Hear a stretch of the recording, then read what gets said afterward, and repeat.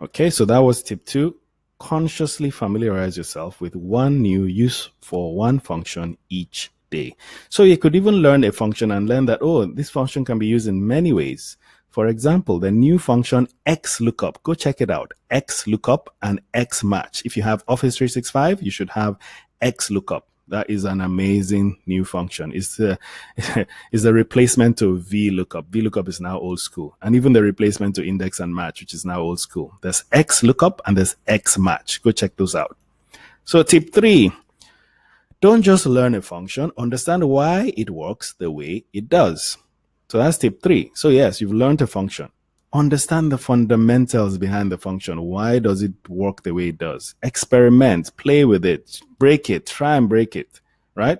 And so, for example, how did I know that find is case sensitive and search is not case sensitive? So why do you have find and search? So check it, read about it, right? So that's the tip.